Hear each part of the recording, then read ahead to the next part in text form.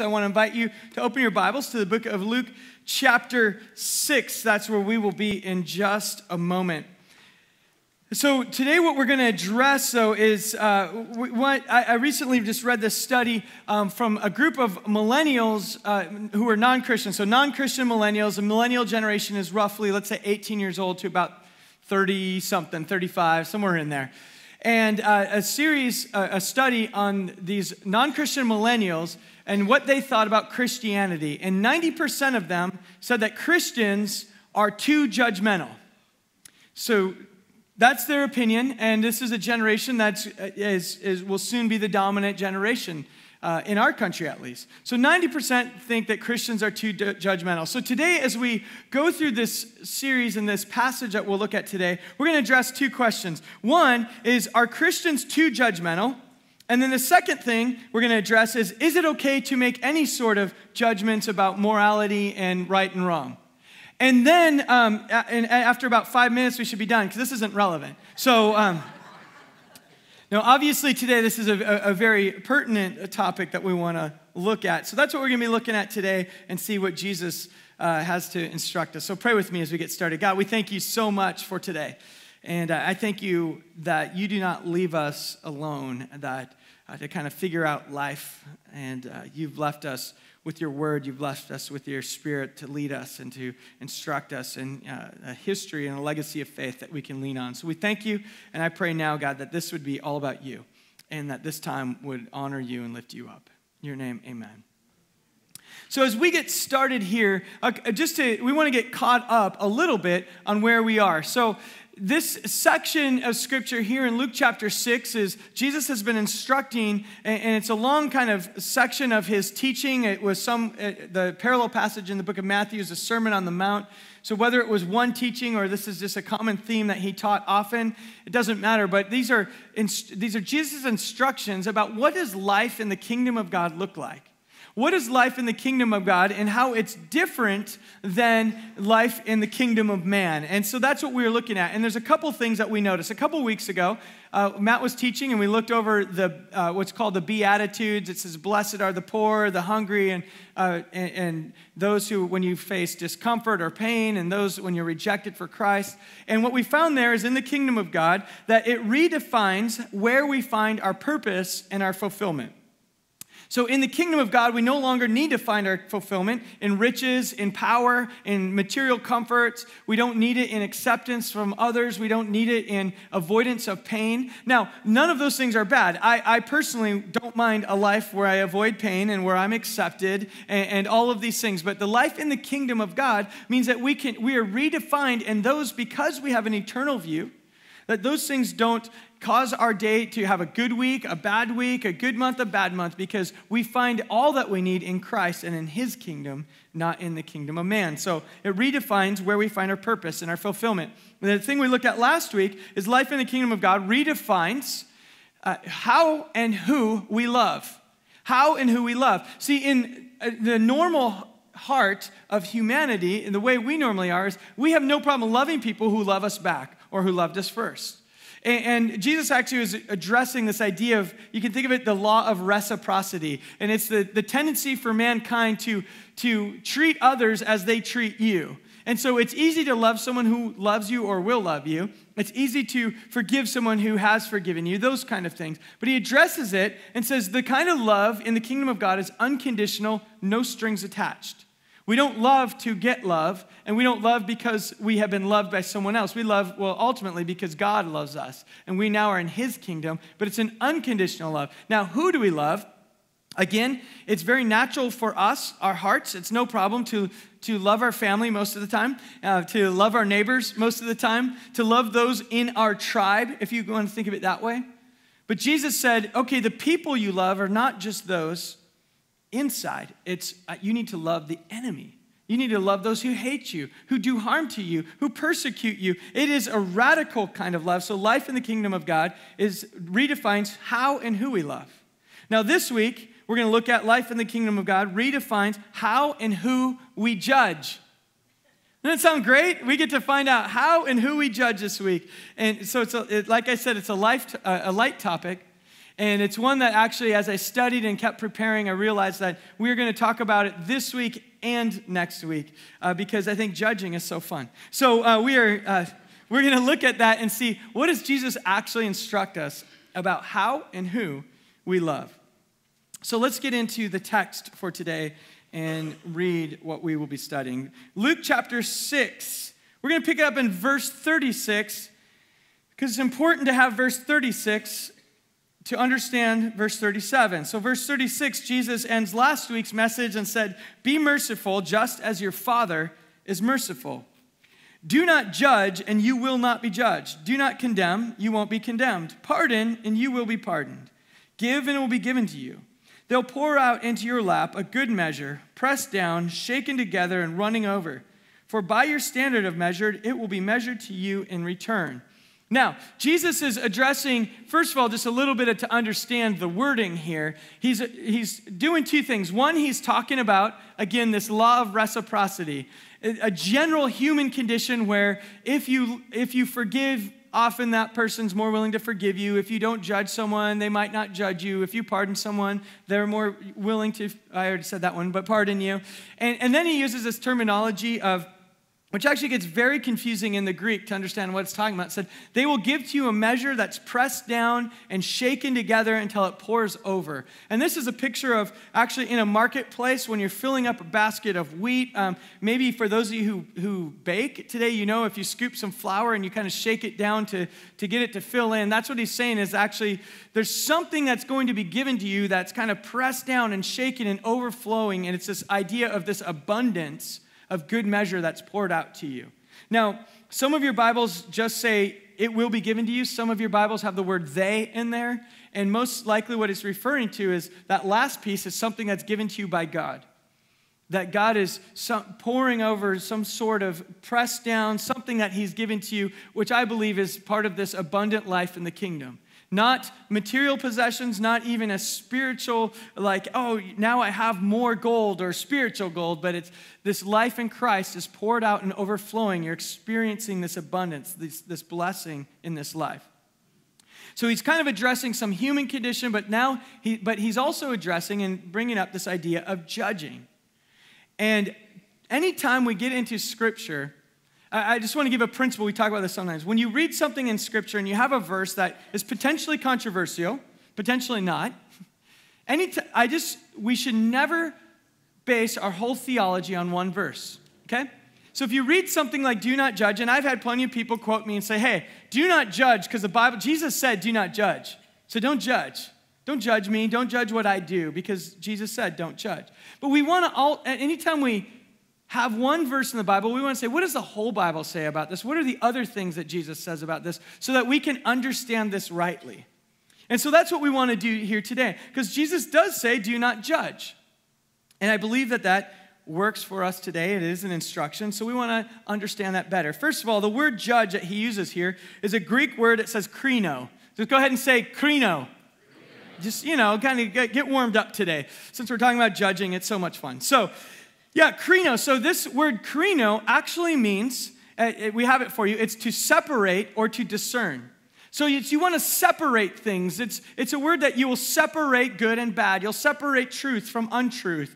And so this word krino is used about 137 times, to be exact, in the Greek New Testament. And when it's used, it has a bunch of different meanings, but always it's some sort of to separate or to discern. Sometimes when it's used, it's, hey, discern for yourselves about this, or discern, you have to think for yourselves and make a decision. Sometimes it says that. But it also certainly can mean to judge in the sense that we understand judging. And there's two ways that it's most commonly used in form of judgment, and there's two that we really need to understand to get into this today. So there's two types of judgment. The first type of judgment when this is used is the condemnation of a person. The discernment, so condemnation of a person. So the first part is separating out people based on who they are, based on their character, their worth, their identity, and their significance. So condemnation or separating out of people. Now, I believe that in this passage, Jesus is leaning towards this, and we're going to show you plenty of verses to support it, to say, don't do this kind of krino, judging. separating out. I want to illustrate that a little bit for you. In our American court system, we have this common symbol here of justice. And I think it's more of a Hollywood symbol. I know it exists, but it's probably more on TV and in movies than in reality. But when I think of justice and separating out people and having a verdict, I always have this picture of this judge who hears the case, or maybe the jury hears the case, and then there's a sentence and says, okay, we've determined that you are guilty, and I sentence you to whatever it might be. I sentence you to life in prison. Done. You've been judged. Or you are innocent and you can now leave. Done. And that's the kind of a form of judgment that I think of. Now, when Jesus is speaking of this krino here, this separating out of people, he's saying, hey, your job as people is not to sit there and decide who's in and who's out based on their character, based on their worth, to make decisions about their identity and their significance, because what you see is what you see. And Jesus says, do not get involved in the judgment of separating out people by what you see. Now, I'm trying to make some of you uncomfortable here today, so we're going to get there. One way to think of it is often we judge others either consciously or subconsciously. We're actually giving ourselves worth by deciding that what they are doing or who they are is less value than what I do and who I am. We find worth when we can judge others. This is the root of things that are so egregious like racism. It's the root of that when just on the outside to determine somebody's character, their significance, their value, their worth by what you see. And the heart of that is all about trying to make yourself or your people, your tribe, to be better than them if they can be lower than you. And Jesus says this kind of judgment has no business with you because you are imperfect people. You cannot make a perfect judgment. We often talk about and allude back to Genesis chapter 3. It helps us understand all of our story of God. And one of the things that we need to understand is humans were given one prohibition. It said, don't take from the tree of the knowledge of good and evil because you can't bear that. In other words, don't take for yourselves. Don't say you want to make judgments on people because you're not infinite. You don't have that infinite knowledge and power, and you don't understand. So when you put yourself in the place of judgment, all of a sudden, we find all kinds of consequences. When you have that, the heart of sin is this not trusting that God can handle that. And so we find with judgment, we start to have jealousy and hate. And we start to treat other people poorly because we need to preserve ourselves. And all of these things kind of snowballs from it. And so Jesus says, do not krino. Separate out people. Don't be in the business of judging people. The heart that says, I'm glad I'm not them, or maybe at least I'm not them. Now, I hope everyone in here would agree that we don't want to judge people based on the way they look and what we see. But I think it gets a little more uncomfortable when we start to think, well, what about people and their lifestyles and their behaviors? What about people who are here and maybe they're from a different economic class as you? And we judge them when we see them walking down our street. How many of you pass no judgment when you see a homeless person walking through your neighborhood at night? You're just free. You're like, oh, I have no judgment for that person. Or do you put your guard up? How many of you have no judgment when you think of illegal immigration and illegal immigrants who live and work around us? And we put value on someone's life, or we devalue their life based on what we see and know on the outside. Am I making anyone uncomfortable yet? I'm trying. How about we place value and we make judgments about people based on where they get their news or fake news from, or who they vote for, or who they didn't vote for. And so they're in a camp. And if it's not yours, they're down here, you're up here. Because we're good at krinoing people, separating them out, are we not? It's natural to us. Jesus says, don't get in the business of this. I'm going to dig deeper into that in just a moment.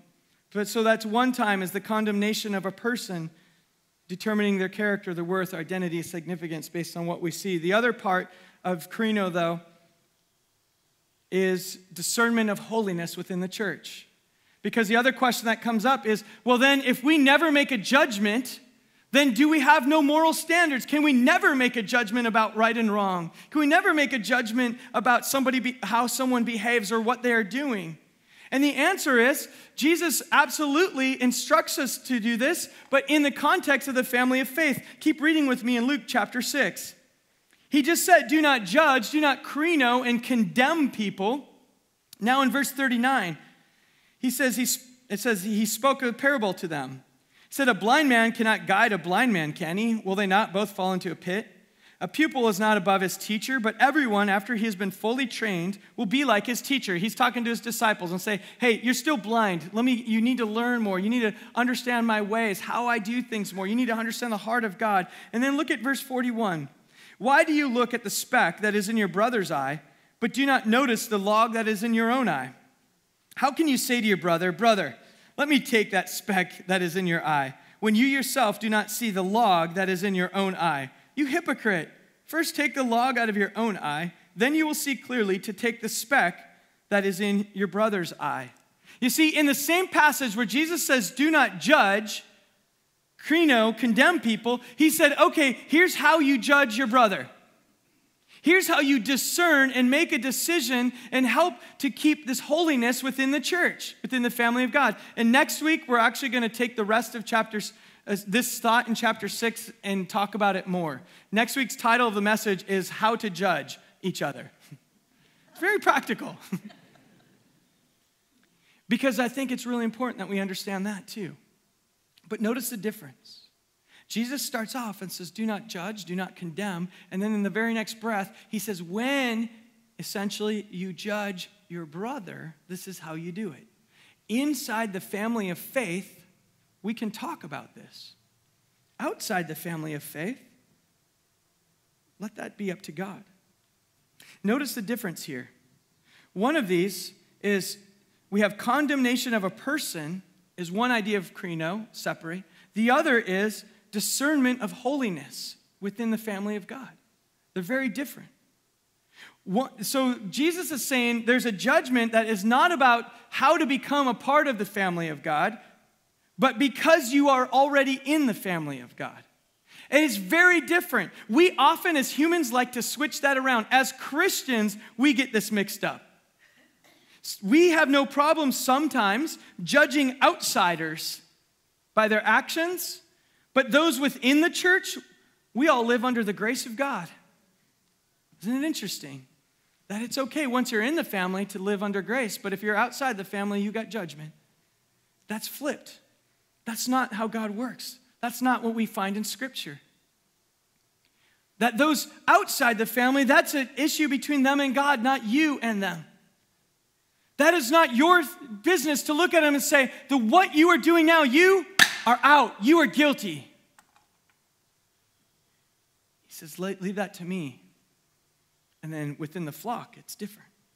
So how do we know? So let's answer a couple questions then. How do we know that God judges anybody? Am I saying there's no judgment at all? Well, I'm going to give you a bunch of different verses. And if you're new with us today, I don't like to give you too many different verses on a Sunday morning so that you're trying to keep up. But it's important that we think through this thoroughly. So let me give you just a couple times of when the word crino is used, in this case, in the form of judgment. And I have these on the screen for you to follow along. In 1 Corinthians chapter 4, verse 3, Paul is writing and he says, but to me it's a very small thing that I may be examined or judged by you, or by any other human court. In fact, I don't even judge myself, for I'm conscious of nothing except for myself, yet I am not by this acquitted. In other words, Paul says, hey, I don't care if you judge me. I don't even judge myself. But he said, but that doesn't make me innocent. Keep going. Verse 5. But the one who examines me is the Lord. Therefore, do not go on passing judgment or crino,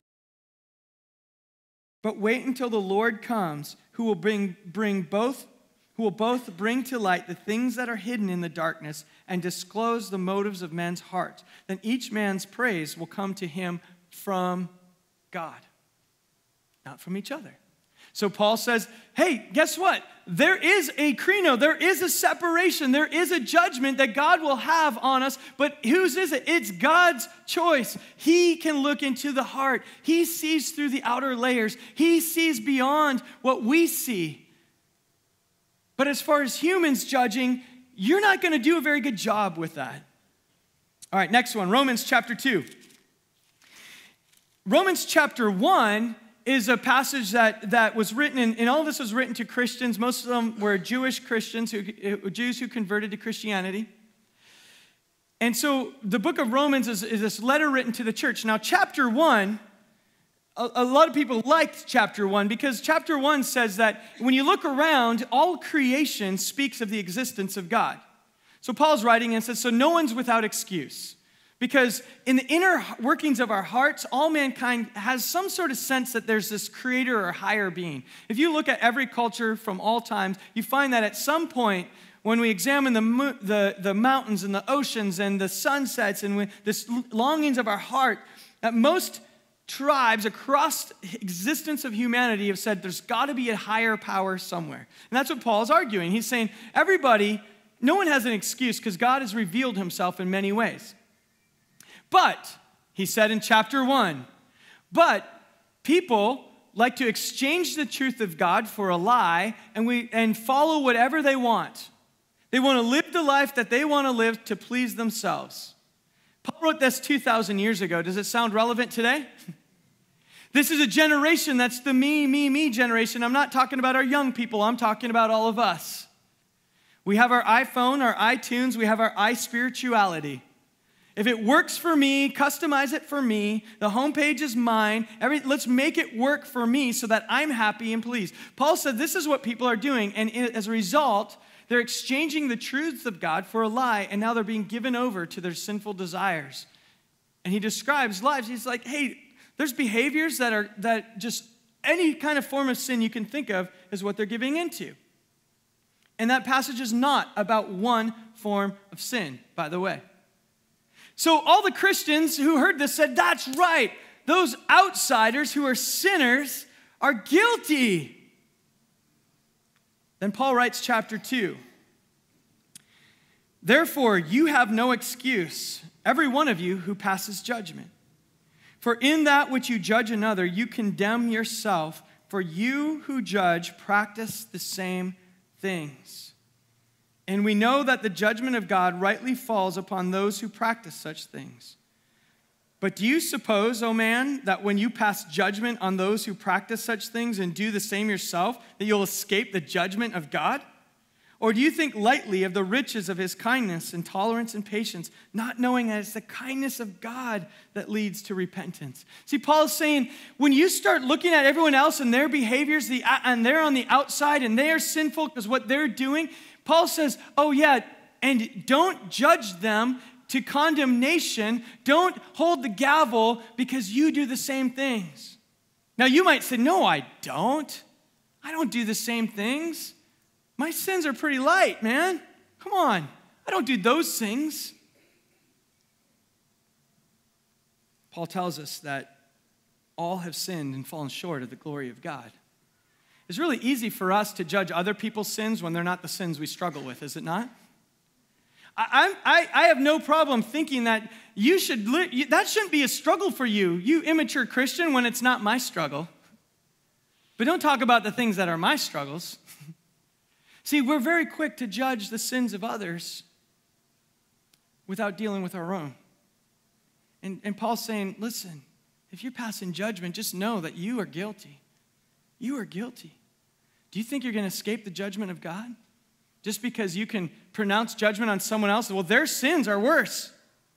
No, don't krino. Don't separate out the people as if you have the standard. You're the golden standard. You're not. You're not. John chapter 12, verse 46, Jesus is speaking. Jesus says this in John chapter 12, verse 46. These are only a few verses, there's more. But he says this, I have come as light into the world so that everyone who believes in me will not remain in darkness. If anyone hears my sayings and does not keep them, I do not judge him, For I do not come to judge the world, but to save it. Wait, what? Jesus isn't coming to judge us. Awesome. Okay. He who rejects me and does not receive my sayings has one who judges him. It's the word that I spoke is what will judge him on that last day. And he goes on to say that word that I spoke is coming from the Father in heaven. So Jesus says, I have come to give all people a chance. I haven't come to condemn you. I've come to bring life. But if you reject my words, you reject my forgiveness, you reject me, the Father in heaven is the judge ultimately. We hate that, don't we? We don't want anyone to be judged, or some of you want everyone to be judged. Jesus says, no, I've come to bring life. Notice this principle here. Only God can judge people, the inward workings of their heart. Because only a perfect God can judge perfectly. And anytime we start getting in the business of deciding someone's worth and value and significance, we do that because for some reason it helps us feel better. Often. When those people that we're judging are the ones that God says have indescribable worth. So much so that Jesus came to lay down his life for them. The murderer, he came to lay down his life for. Those who are indulging in sexual immorality, he came to lay down his life for them. The illegal immigrant, Jesus came to lay down his life for them. When we start looking at people and saying, you don't have value, or I'm judging you for where you are, you're judging the person that Jesus said has indescribable worth, so much worth that he laid down his life for him. Greg Boyd once wrote this. He said, it's impossible to ascribe this worth to others when you're using others to ascribe worth to yourself. The Christian's job is to agree with God that every person you meet was worth Jesus dying for.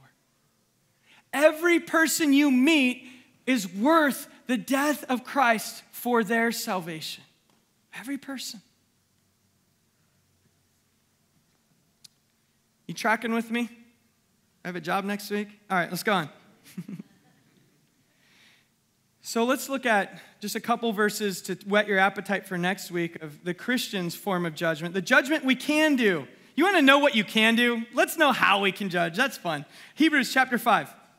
I'm just giving you a few. You can judge each other all you want in here. Talk about it next week. In Hebrews chapter 5, Paul, the writer of Hebrews, is writing and says that you should be maturing in your faith by now. But you keep needing milk like little infants. But you need to mature and need the word of God and to digest deeper truths of Scripture. And in verse 14 in Hebrews it says, solid food is for the mature, who because of the practice have their senses trained to discern, to krino, good and evil. See, the more you mature and you understand the words of God, the character of God, you can discern good and evil. And this is in the context of the family of faith. The other one I want to show you a way that we can judge each other, but you can't do it until after we talk about it next week, so you do it right. So, Galatians chapter 6 starts off and says this, brothers, if anyone is caught in sin, you who are spiritual, restore such a one in the spirit of, in the spirit of gentleness. Each one looking to yourself, so that you too will not be tempted. Bear one another's burden, and therefore fulfill the law of Christ.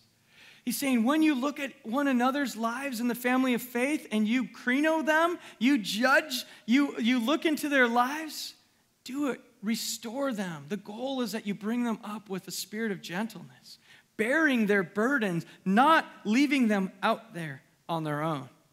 Not saying like, well, those Christians over there are terrible sinners. I'm going to hang out with the not so terrible sinner Christians. No, restore them with gentleness and bear their burdens. Carry their burden. One of the problems we have in the church, I'm about to preach. One of the problems we have in the church is that when we even speak against Christians and certain lifestyles, we don't offer them an alternative. We don't walk with them and provide the kind of intimacy and love that they need. we say, oh, until you clean up, you're out there. That's not bearing someone's burden. Okay, so that's next week. So how do we respond? What's our response today? Let me give you three practical things that I think will help us respond to all of this truth about judging. Three practical things. One, recognize your own need for forgiveness and grace. We cannot rightly approach this subject unless we first recognize our own need for God's forgiveness and grace. In Romans chapter 3, verse 23, it says all have sinned and fallen short of the glory of God. In our teaching team, we were talking about this verse, and we said, most Christians accept Romans 3:23. We accept it as truth, but it doesn't prevent us from comparing distances. We say, yeah, we've all sinned, but you've sinned worse.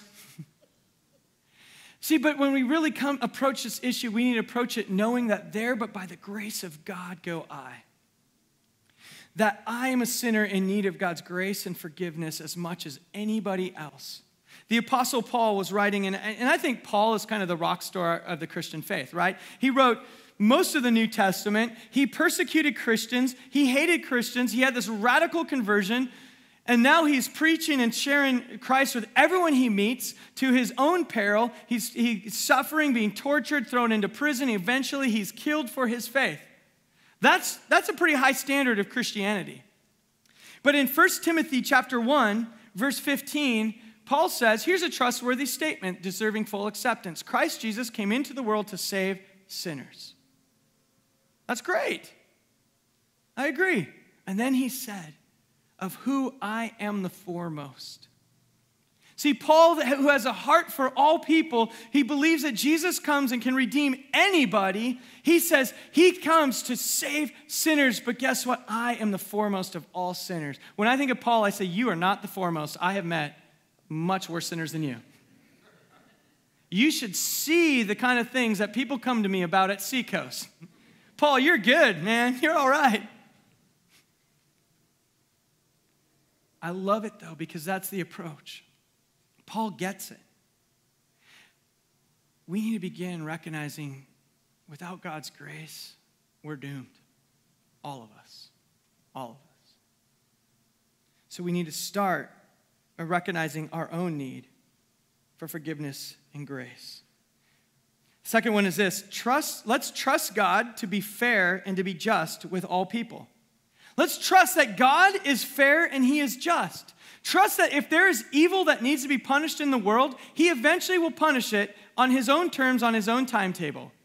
Let's just trust that if God says he's God, that he is God. Can we agree on that right here? And we can trust that he will take care of what needs to be taken care of. We need to have that approach. That allows us to approach people who are against God, who hate God with a heart of compassion and humility, knowing that ultimately it's not my business. He hasn't asked me to execute his judgment on anyone. I trust that God's big enough to handle this. Also, part of that is this. Know that God loves others more than you ever could. He loves people so much more than you ever could love them. He looks at the atheist who's trying to tear down the Christian faith, and his heart breaks. In fact, it breaks so much that he died on the cross for them. He died on the cross for the people who hate him. He died on the cross for those who we want to judge. So when we have this heart, say, God, we just trust that you have this figured out. It frees us up from having to be judged. Isn't that freeing? I don't have to decide, well, what if that person never changes their ways? What if what if they're always out there attacking you, God? What if they're diluting the truth? What if they're doing that? And he says, I love them so much. Let me take care of that. It's hard enough taking care of you, Ryan. Part of this is if we can take the time to know people's stories and see people as people, to actually hear them. It's amazing how that changes. Barry Corey of Biola University, the president of Biola University, uses this term. We need to have a firm center and soft edges. The idea is this, that there is a truth and a standard of truth that I hold to. I believe that what's written in this scripture, in this Bible, it gives me a basis in which I can live my life. And I don't believe that this needs to change. I don't believe this truth needs to be updated. I think it's worked very well for thousands of years. And the truth is, if we lived it out exactly how God has laid it out for us, it would be a blessing not just to us, but to the whole world. There's a firm center that I personally, in my own life, do not believe that I ever should compromise. But we need to have soft edges. Think of Jesus. When he approached the tax collectors and the sinners, the prostitute who came to him, she was outcast, she was unclean, she was sexually immoral, and if others saw Jesus with her, what might they think? In fact, we know what they thought because they wrote about it in Scripture, and they called Jesus and said, oh my goodness, he's a drunkard, he's a partier. Look at the people he hangs out with. Jesus had a firm center, though. He didn't compromise truth, but he was with them because he had soft edges. He said, there is room in the kingdom of God for you. In fact, I came to give my life for you. Firm center, but soft edges. We as a church need to have soft edges when we approach people. Hard edges don't help. And when we know people's stories, we know the inner workings of their life and their hearts, all of a sudden it's easier to be soft, is it? Is it not? Rather than just saying, you must be this way if you behave that way. If you live that way, there's something wrong with you. Really? Do you know their story? Soft edges, firm center. So we want to recognize our own need for forgiveness and grace. We want to trust that God will be fair and just with all people, knowing that he loves them more than you do. And then finally, we want to live our lives under the rule and reign of Christ. We want to live our lives under the rule and reign of Christ. Jesus says all of this, you don't have to judge, you don't have to condemn, you don't have to do all that. If you take care of your own business and recognize you're living in the kingdom of God, you represent the kingdom of God, he is your king. If you live under the rule and reign of Christ, you be a blessing. You be the hands and feet of Jesus in your workplace, in your neighborhood, the places you shop. You let them see the character of God through you. And that makes a difference in the world. You can control that. We live for God's glory, that his name is on display, not ours. And when we live to put his name on display, we are so freed up. We can trust that he can use your life or not use your life. That's not up to you. But we live under the rule and reign of Christ. I want to invite the worship team to start making their way up and leave you with a story here. There's a book called Good Faith. And if any of you want to dig a little deeper on this, a guy named Gabe Lyons and Dave Kinnaman wrote this book called Good Faith. And they have basically the subtitle is Being a Christian in a World That Thinks You're Irrelevant. So, it's pretty appropriate. But they have a formula. They say we need to be people of love, people with plus have beliefs, plus live it out. And that equals good faith. Live out your faith under the rule and reign of Christ and let him take care of it. There's a story of a Christian writer who she lived out her faith. She was graduated at top of one of her classes, was an amazing Christian author and writing journalist. She got a dream job working for the New York Times. In fact, she worked for David Brooks, who's a columnist for the New York Times, very successful. Not necessarily a Christian environment, but she brought her Christianity into this environment to say, how can I live my life under the rule, reign of Christ to make a difference in this industry that is less than Christian? Well, David Brooks wrote a book later called Road to Character.